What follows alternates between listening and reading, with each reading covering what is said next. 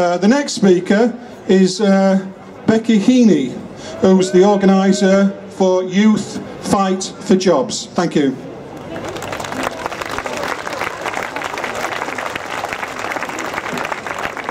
Thank you. Firstly, Youth Fight for Jobs, just to explain for people who haven't heard of our campaign, it was a campaign that was set up a few years ago to campaign against youth unemployment, attacks to education and low pay and other attacks that young people suffer. We're supported by national trade unions such as the PCS, the UCU, so we work with the trade unions closely, and we just like to send full solidarity and support to all the workers on strike today to defend pensions, jobs and services. There's currently 200 million unemployed people in the world. 70 million of these are young people. In Spain, where they have 45% youth unemployment, nearly half of their young people cannot find a job. They refer to themselves as the no-no generation, no job, no house. And across Europe, other young people are stuck in low-paid jobs, receiving squeezed benefits, cuts to services, being priced out of education, but we are fighting back. We've seen across Europe, in Spain and Greece, young people on the streets refusing to accept the cutbacks that the governments are making. And in Britain, we've been doing the same. Just before Christmas, there was millions of students fighting back against the massive attacks on tuition fees, the cutting of the EMA and other issues. And we're saying that there should be no to all cutbacks, no to mass youth unemployment, and for the right for young people to determine their own future. So this year, Youth Fight for Jobs is recreating the Jarrow March of 1936 in October. We'll be marching again from Jarrow to London to say to this government, 75 years after the original Jarrow March, we can still not have the decent right to a job. And what a failure of this system, what a failure of this government that it cannot provide something so basic to young people.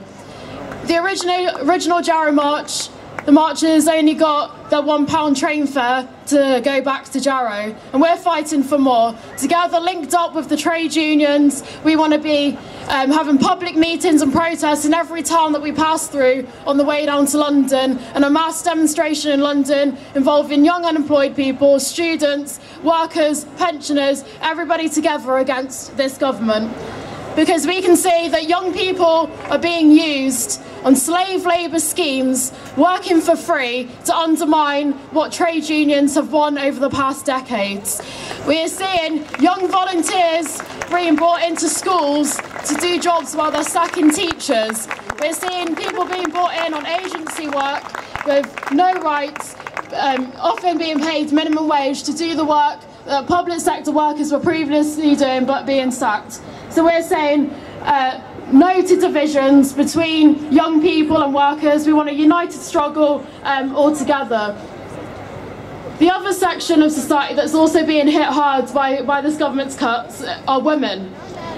It's majority women that work in the public sector, and particularly the pension reforms or the pension attacks will have a negative effect on women. Young women suffer going into apprenticeships. They earn 21% less than male people in apprenticeships who already earn a pitiful wage for apprenticeships, often £2 an hour to work full time. The government is also cutting NHS services, benefits for single mothers, and predominantly women who are losing low-paid, insecure jobs. And Michael Gove, our good friend Michael Gove, a few days ago when he was condemning the teachers for coming out on strike, said the teachers' strike will cause massive inconvenience to hard-working families, particularly to hard-working women. There's no irony there from Michael Gove, but his attacks on the pensions would have a massive, massive inconvenience to hard-working people and hard-working women. So we need men and women, young and old, to come together and refuse to pay for a crisis that we did not cause.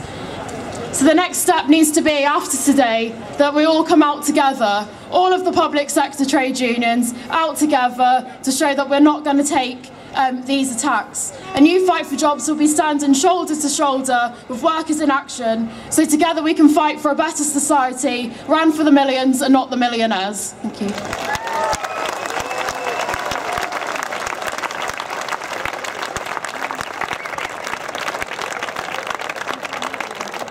Okay, thanks very much.